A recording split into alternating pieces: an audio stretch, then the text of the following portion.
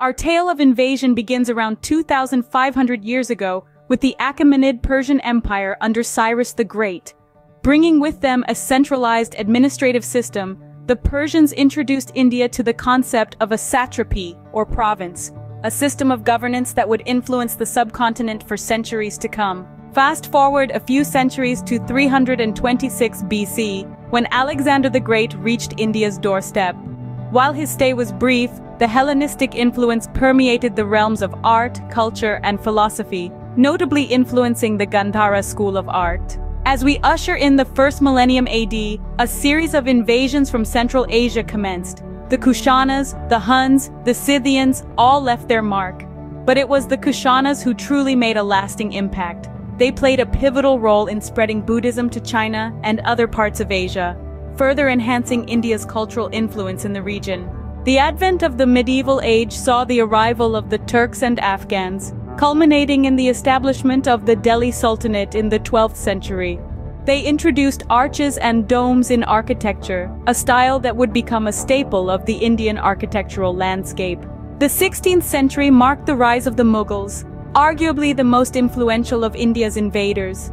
They brought with them a rich tapestry of art, culture, architecture, and administration. The Mughal Empire under Akbar pioneered a system of governance that promoted tolerance and inclusivity. They also enriched India's culinary scene, introducing dishes that continue to tantalize taste buds to this day. The last major invasion was the British in the 17th century. They left a lasting impact on India's legal, educational, and political systems. The introduction of the railway, the English language, and the modern education system are legacies of the British Raj.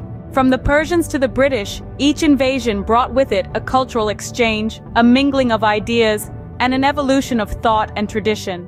They introduced new systems of governance, infused the Indian architectural landscape with novel styles, enriched the arts, broadened culinary horizons, and laid the groundwork for modern infrastructure. In conclusion, while invasions often carry a negative connotation, it's undeniable that India's invaders played a significant role in shaping its rich and diverse cultural tapestry. They brought with them change and progress, influencing India's trajectory through history. So the next time you marvel at a Mughal monument, savor a biryani, or catch a train, remember, these are all remnants of a past shaped by invaders, a testament to India's resilience and adaptability.